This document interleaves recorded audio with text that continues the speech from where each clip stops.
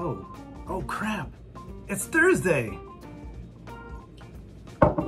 It is Thursday and I was caught off guard. Why? Well, sometimes I make mistakes and sometimes I fail to do things correctly, but you know what? I'm not gonna give up and run away. I'm gonna do some headlines right off the iPad here. And you know what is really cool? You gotta check this out on YouTube. The Ghostbusters Afterlife trailer, the official trailer, has finally been released. You've probably seen it, but if you haven't, go check it out. Really, really cool. Throwback to the old school. Definitely some new school stuff. Great storyline, looks like. I think this is gonna be great. I'm excited for the holidays. This comes out in Thanksgiving time-ish, so that's pretty cool. Oh yeah, I didn't have anything to throw. Gotta throw something every once in a while. Okay, so this is a really weird headline, and this is proof that the news media just wants to scare the crap out of you, so you should stop listening to this news media and just pay attention to me and what we're doing, of course. But the headline is cicada, you know, the bugs that came out of the woodwork. Cicada killer wasps have arrived. Don't confuse them with murder hornets. Every year we get a new story of a new bug that's a killer. Now we have the infestation still going on the East Coast of the cicada. Now there's a killer bee version of the cicada. It's like, come on people, really? I believe this to be true, that this type of bug exists. I don't necessarily know that it's something we need to write news articles about and seem to freak out about. Moving right along. Oh yeah, that's right. Gotta throw something. Moving along. And in more movie news, I should have done this tomorrow on Friday, but that's okay. It just came out. So here's the headline. The headline is, new Predator movie will be a prequel with female lead. Might be PG-13. It's gonna suck if it's PG-13. I'm cool with the female lead. That's awesome. That part is no never mind to me. But the PG-13, you're gonna cross the line here, folks, with the movie making. The first one was R, not because we had to have swear words or nudity or anything like that. It's because that intensity requires aggressiveness, and to make that creature really scary, you gotta go for the R, man, in the storyline. Anyway, that will be cool, even if it's PG-13, but look for that in the future. That is it for headlines for today on Thursday. All right, guys, so it is Thursday. We've been talking about dealing with failure, rebounding from failure. Yes, rebounding from failure, so important, because failure is such a powerful lesson and motivator if channeled right, because failure teaches us. If I trip over a cord on the floor, I'm gonna look at it and I'm gonna remember that there's a cord on the floor and try not to trip on it again. Failure can be a great teacher.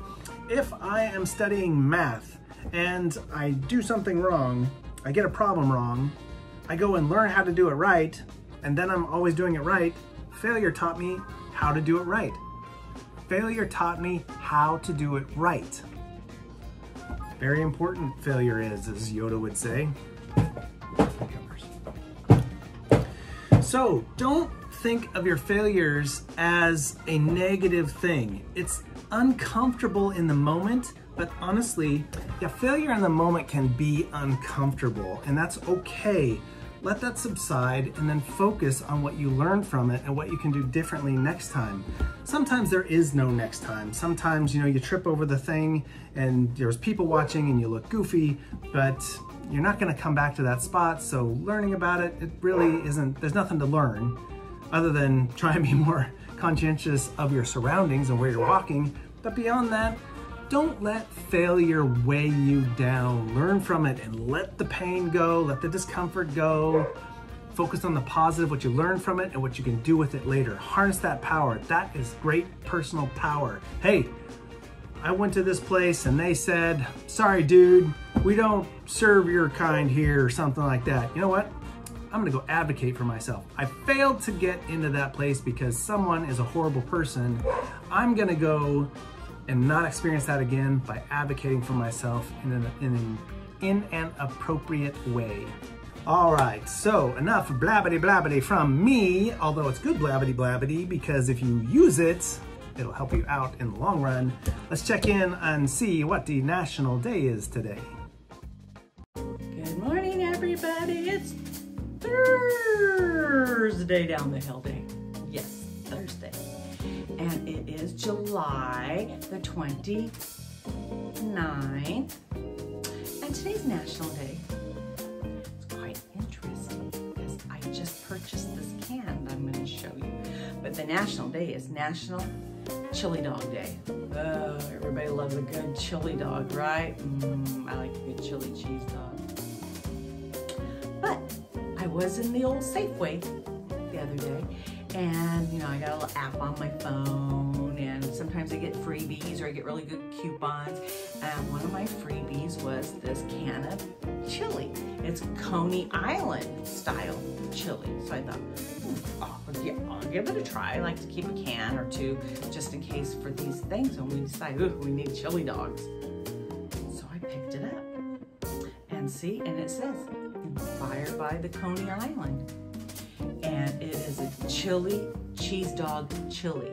So it's got cheese in it too. So, what are we having for dinner tonight? Well, we're having chili cheese dogs, that's for sure. And chili cheese fries to go with it. You know, don't want the fries to feel left out. Oh, I can already taste it. A little bit of onions on it too. Oh, really good chili cheese dog. It's good stuff. We had what we called Coney Island chili dogs in Fresno. It was downtown. This old building that had been there forever. And it was, that's where you went to go get the best chili dog in town. And you had to go downtown for it. And sometimes you wait in line for a really long time. That brings back good memories. They were really good chili dogs. I don't know if they still exist there. I'm gonna have to look it up next time I go. Man, oh man. That was a really good chili dog. Oh well, I'm gonna try this tonight. I'll let you know if they were any good or if this chili was worth the price. I got it free, so it don't matter, right? But everybody else have a great day and have a chili dog today on National Chili Dog Day. There she goes again. First, she gotta say the ice cream, coffee, milkshake day, and then it's a water park day, and now a chili dog day. Another thing Bobo can have. Are you kidding me? If I ask the Carl man, hey, you want to make a chili dog? You know what he'll do? I am not eating that, let me tell you. But Bobo can say, hey, Carl man, heard there's a good kid chili dog joint down the street. You want to go? I don't know. They're risky. Very risky. Oh, Bob's hair stuck in shirt. Oh, so hot. Maybe I don't want chili dog. Oh, look at this hair. Oh my gosh. So hot. Bobo hair a mess. Whoa. Bobo typically a mess, but not this bad. Whoa.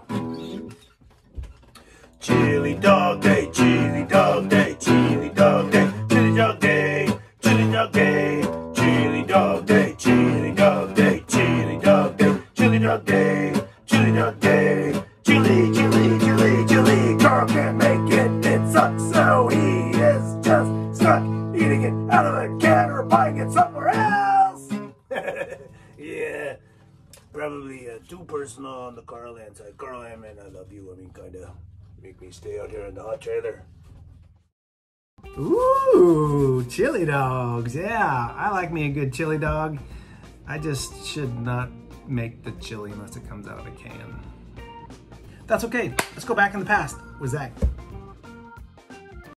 Well, everybody, it is Thursday the 29th. We are now officially one day from the weekend, but we've got to get through this marvelous day, Thursday the 29th. So let's go back in the beauty past with Zach. So on this day in history, in 1775, founded in the U.S. Army Judge Advocates General Corps, General George Washington appoints William Tudor as Judge Advocate of the Continental Army.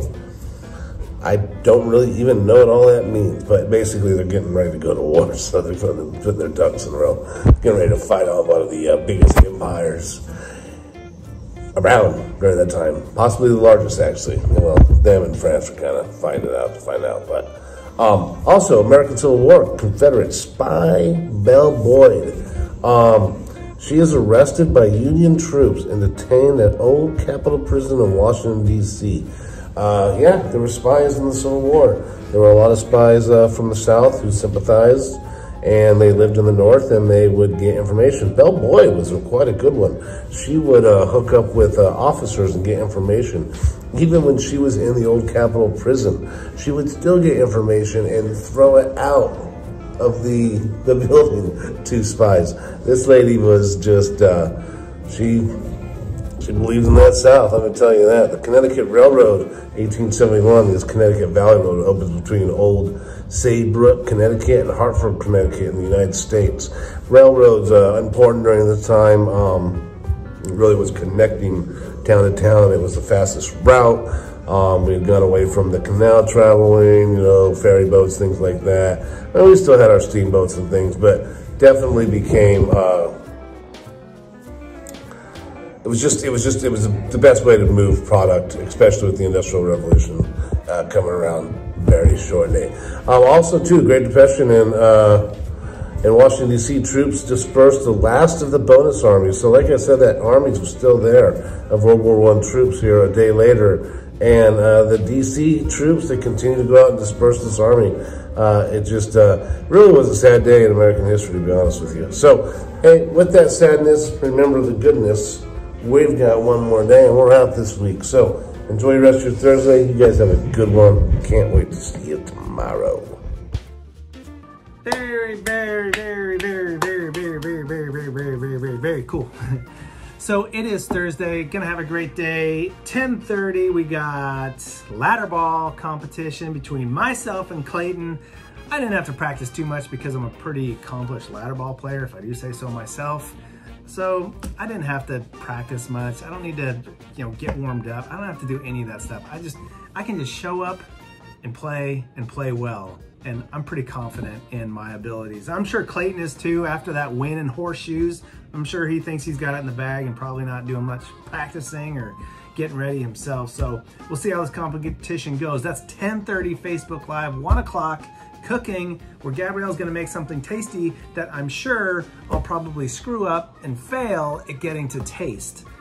I don't know how that works out. It just does, and I move on and I wait for next time. So that is it for Thursday, you guys. Have a great day. Enjoy all your Zooms.